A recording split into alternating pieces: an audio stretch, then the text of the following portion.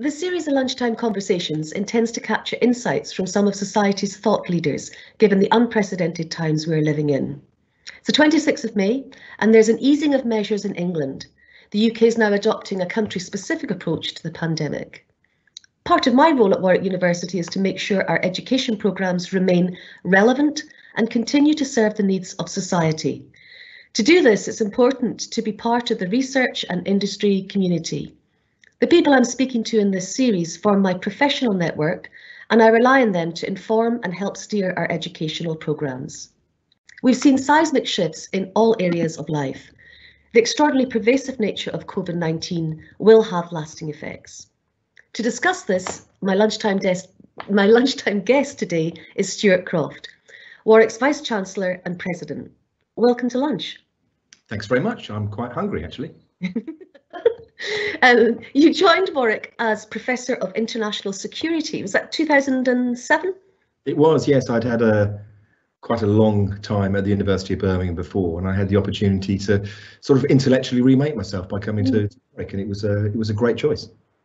So, in this situation, there must be many overlaps from leading the response to a security crisis and leading the response to a pandemic. How did the background expertise inform and support how you have led Warwick's response to the pandemic? So I spent quite a bit of my career working on crises, international security crises, and how people think about crises and how sometimes a situation is made into a crisis for particular reasons. So coming into this, I mean, clearly it's a national, international crisis that we're in at the moment. I spent quite a lot of time thinking about, well, what will that mean for us? And actually, a lot of crisis language is really unhelpful. It's very short term. It's very kind of knee-jerk. It's that sort of whole sense that you don't need to follow normal processes. Just do what's right. Just follow your instinct. Those sorts of things. And actually, when you look at the history of crises, those that have tried to think more long term, those who try to think from the basis of principles have, I think, been more successful than those who've just gone into kind of knee-jerk or tried to, that dreadful phrase, make the best of a crisis. Yes, I've had conversations with other colleagues in other areas looking at the concept of resilience and the idea that you develop an ability to cope with a stress that's an ongoing stress that needs to have your culture able to handle the ongoing stresses, so that when the acute stress comes onto the acute crisis stress comes onto the system, there's enough background strength to respond to that.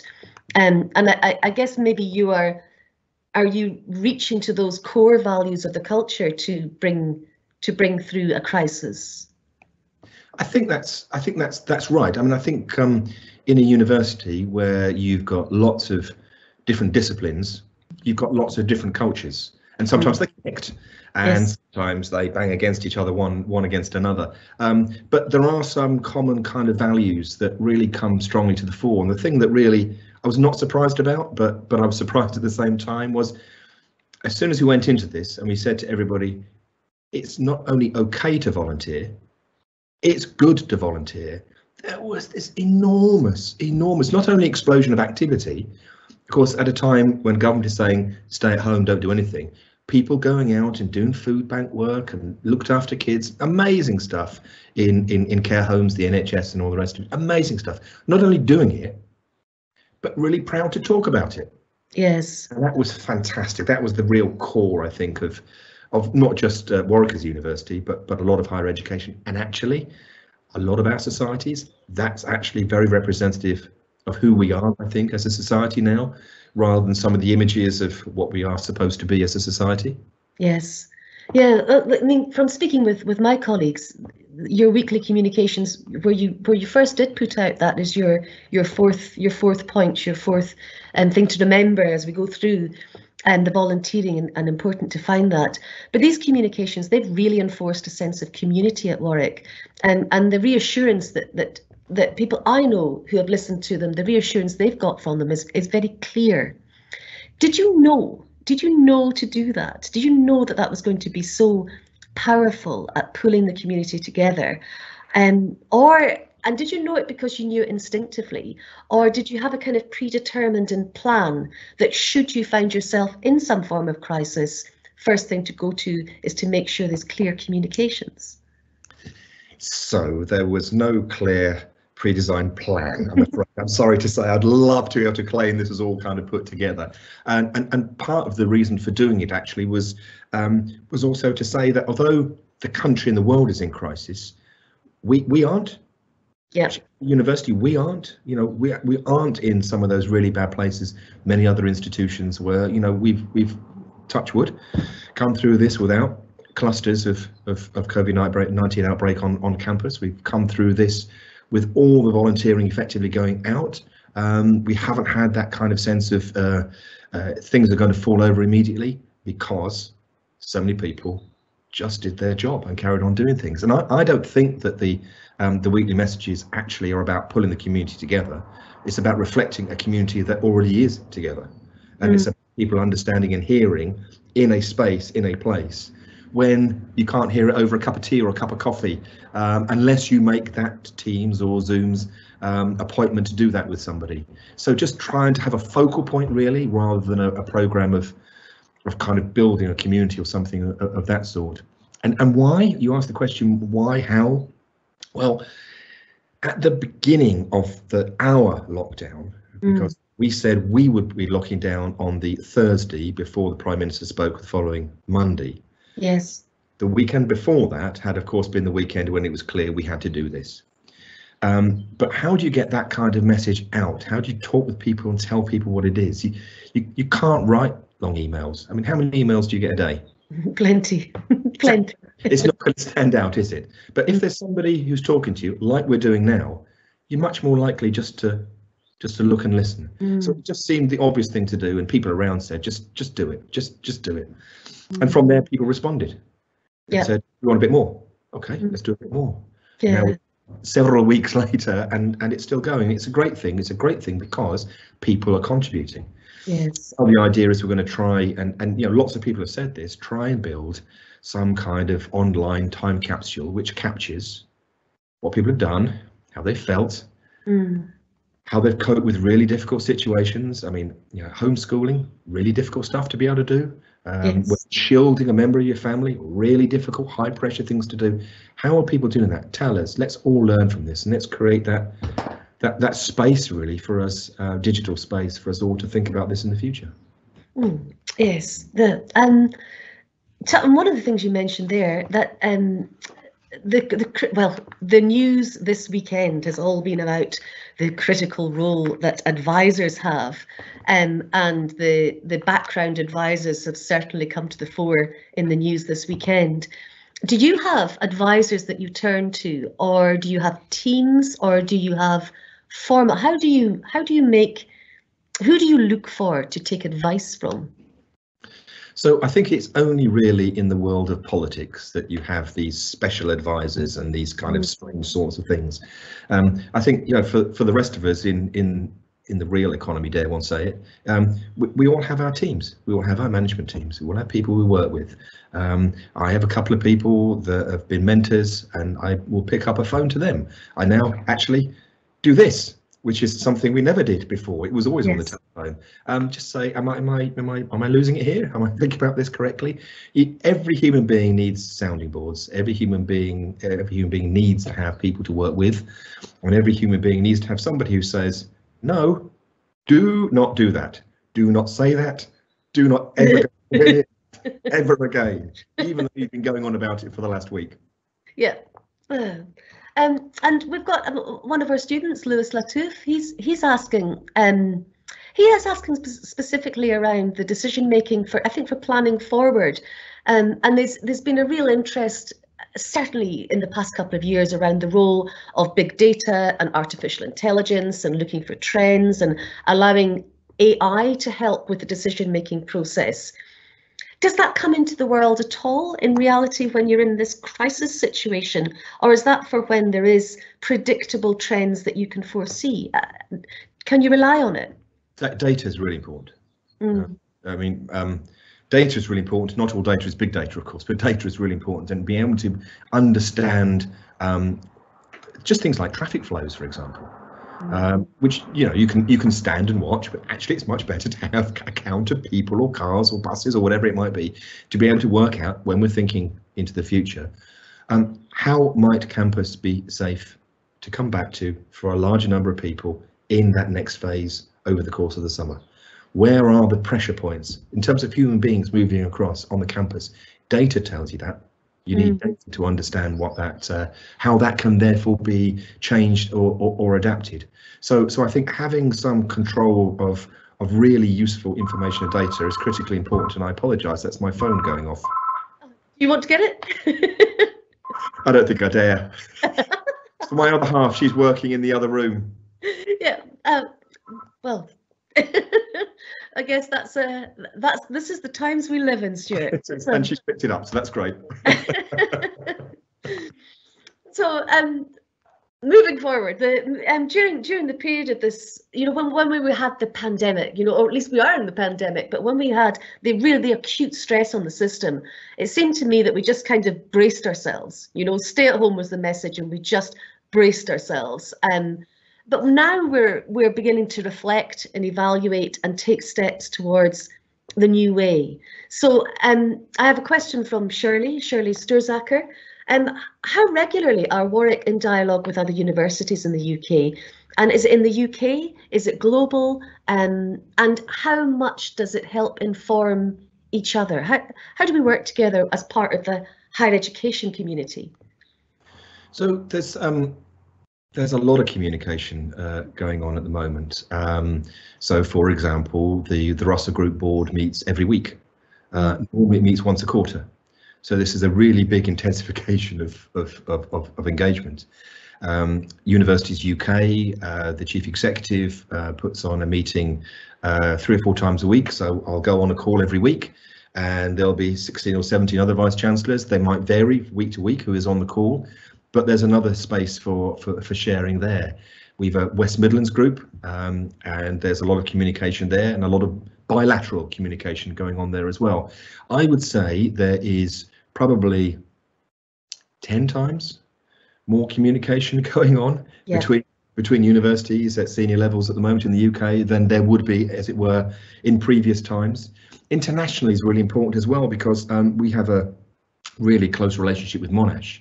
And of course, the Australians went through some of this crisis earlier than the UK, or their response was different, shall we say, in the early stages than that of the UK. So there was a tremendous amount of learning that we could take from our friends in Monash. And in China as well. I mean, we've got some really close relationships with some of the universities there. And, they were saying to us, what do you need? And I would say to them, we need face masks. Yeah. I don't need a face mask. But you know what? The NHS needs face masks, and those care homes, they need face masks. And Chinese universities sending us thousands of face masks to distribute. I mean, it's a fantastic thing, a fantastic support network. Whatever the international politics of all that, just the human to human connection was fantastic. And I think we're all on this process of trying to work through bits of detail, because the thing that is most unusual is that we are, of course, so tightly constrained by what it is that government, and in our case Public Health England, say is right and wrong behaviour. Yes. Most of us in this country are really closely constrained by what is being said and what is being done. And of course, not being in government, you're not always sure what the next move will be. But I have to say, the way that government has reached out has been absolutely incredible recently. So in the last 3 weeks, I've been on a call to the Secretary of State for Education, the Cabinet Secretary, 4 times with the University Secretary, 2 times with the Research Minister. I mean, extraordinary reaching out. And one of the really amazing things is this technology has allowed people to kind of reach out and engage and speak. And that's a big positive, I hope, that we take forward into the future. Yes. Yeah, I mean, even for me to have the opportunity to have a conversation with you in other circumstances would be very, very difficult. But it was so easy to get in touch with you, let you know what I was doing, and you were so fast to respond and just say, yeah, sounds a good idea, let's do it. And I'm not sure that flexibility and that adaptiveness, that agile way of communicating and creating networks is as well enabled without this kind of technology. So I think that's partly true. mm. Because the other part is how we think about using our interactions. So if you had said to me, could you, before all this came up, could you come and do a lunchtime session on a Tuesday in a few weeks' time? I'd have said yes. Yeah. But you wouldn't have thought to do it. Yeah, that's true. That's true. And you know, I do a number of things in WBS over the course of the year, and always really enjoy it. And so the scheduling is always a challenge, but with enough notice we can do it. But we sort of think more readily. Actually, surely somebody's got half an hour sitting at home. Yes. to Yes. get a Teams call or whatever it might be. In the way we'd think, oh, surely somebody hasn't got half an hour to come and sit in a classroom or a lecture theatre or an office.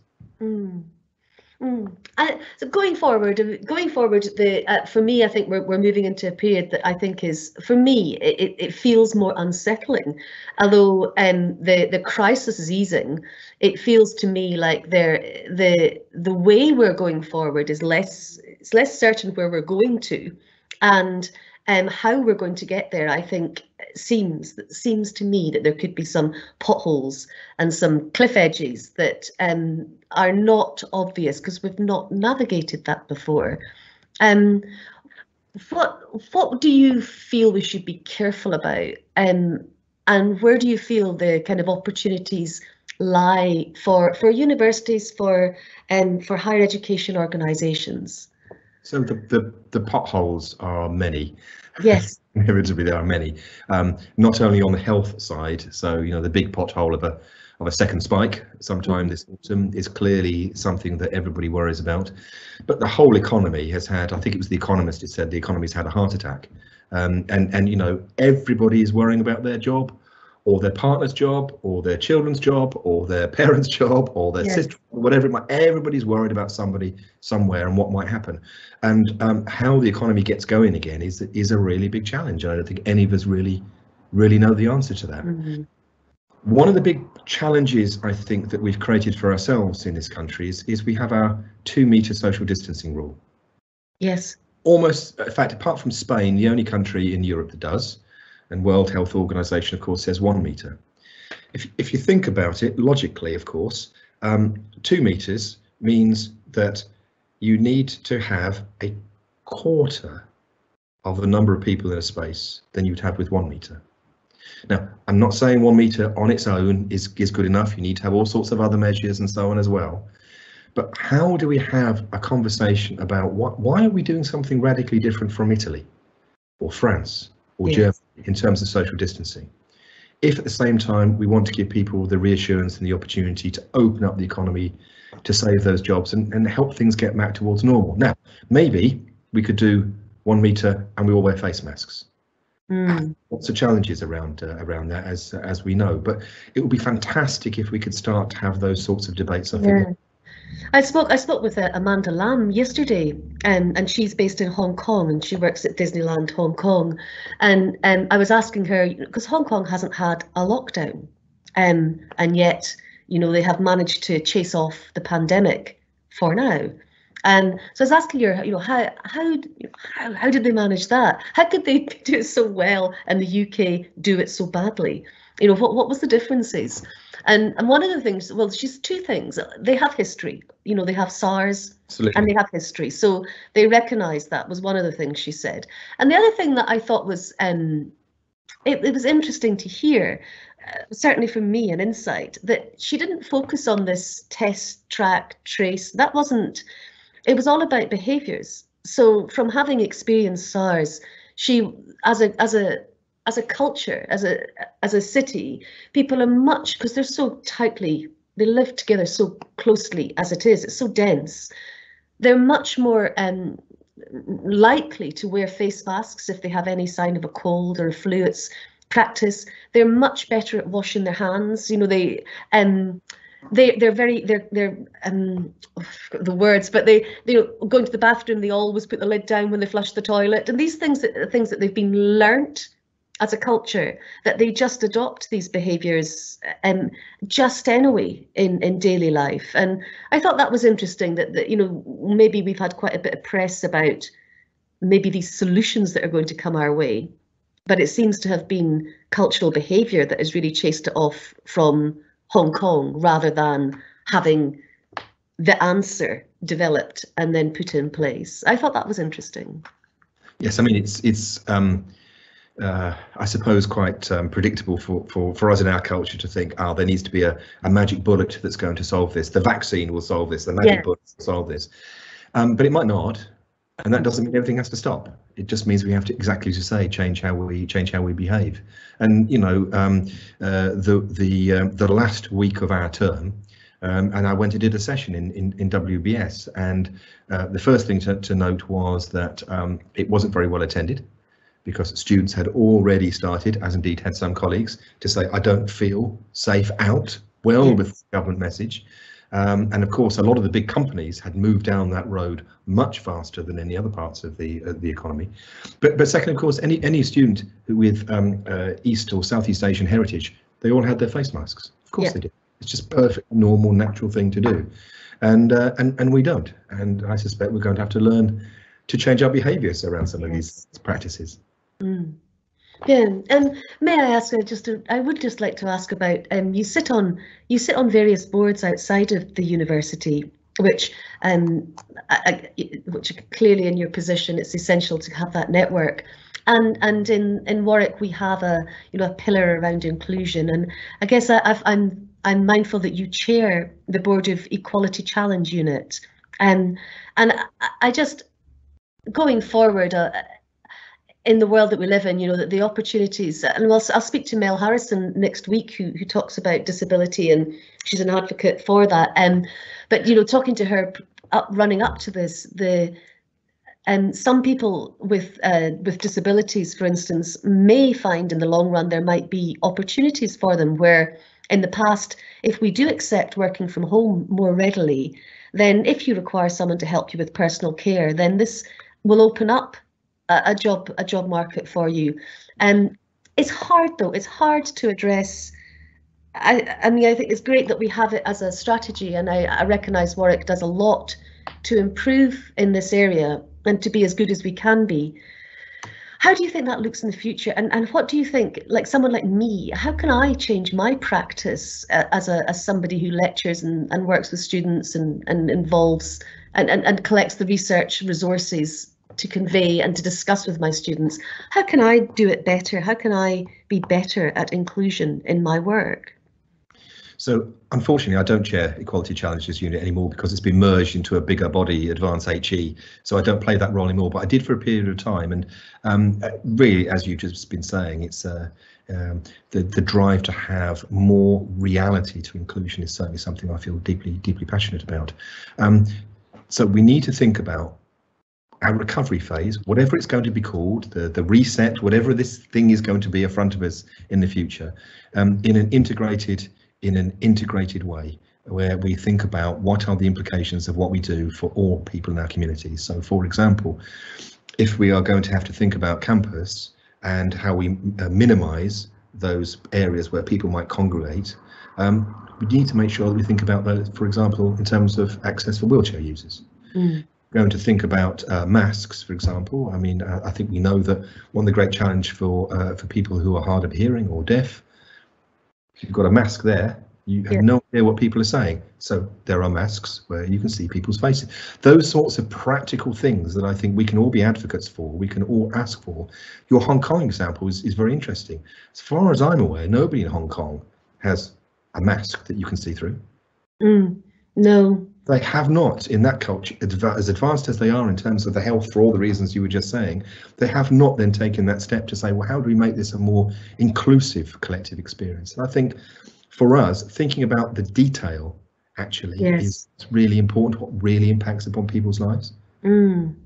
Yes, yeah, I think that's certainly coming through from me as being insightful, that these visions of where we need to go, we need to have them, but we also need to chase it through to the detail to actually make it a reality. And that's coming through, I think, as being, it's a significant element of how do we recover from and determine our new future. I guess, how do we do that? And I'm going to let you go. I'll let you go and actually have lunch. But what do you do to unwind? What does Stuart Croft do to unwind? We have a couple of dogs. I love walking the dogs.